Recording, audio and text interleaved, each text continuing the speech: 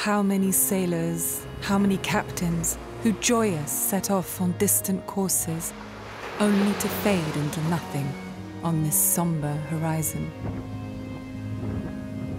Augustin Fresnel was neither a sailor nor a captain. He was not familiar with the domain, and yet he contributed a lot to it. He wasn't a sailor, but an engineer and physicist. He joined École Polytechnique at the age of 16 and returned as a professor later in life. He started off his career as an engineer. He was appointed to the region of Drôme, where he worked on road construction. But during his free time, he devoted himself to a totally different subject, which ended up constituting his life's work, optics. His first feat of strength was achieved by tackling Newton's theories of light head-on. And attempting to contradict the man who discovered the law of gravity was no trivial matter. Fresnel, contrary to Newton, did not believe that light was made up of particles, but rather that it was a wave. A complex argument, but an essential one, and for which there is some very simple proof. If light were a particle, then it would quite naturally follow that the shadow of a disk would be disk-shaped. On the other hand, if light were a wave, the disk would disrupt the light's passage, resulting in a spot of light appearing in the middle of the disk. It seems counterintuitive, but there you go. It's the truth.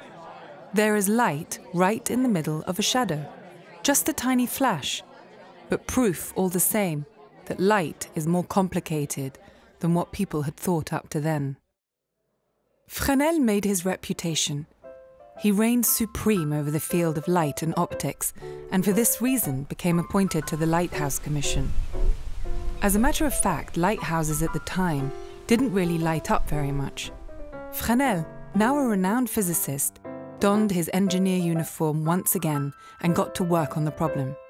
With the assistance of an extremely talented artisan, Jean-Baptiste Soleil, he made lighthouses shine brighter than ever before. Fresnel and Soleil created extremely fine lenses, which kept all the converging properties of thicker lenses, but were much brighter. They carried out a test on the Arc de Triomphe, and the light was visible up to 32 kilometers from the location. The experiment was a success.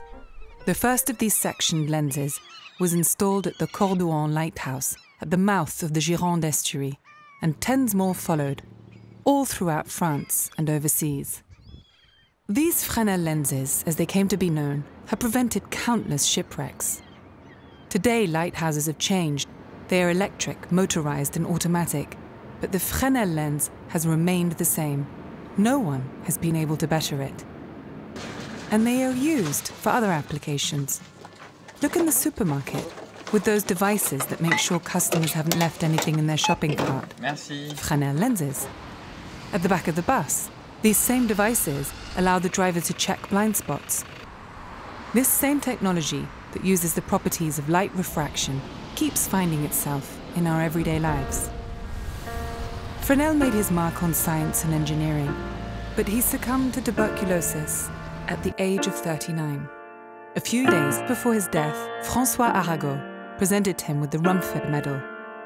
Handing him his prize, Arago said, "The whole world recognizes the importance of your work. Your name shall never die."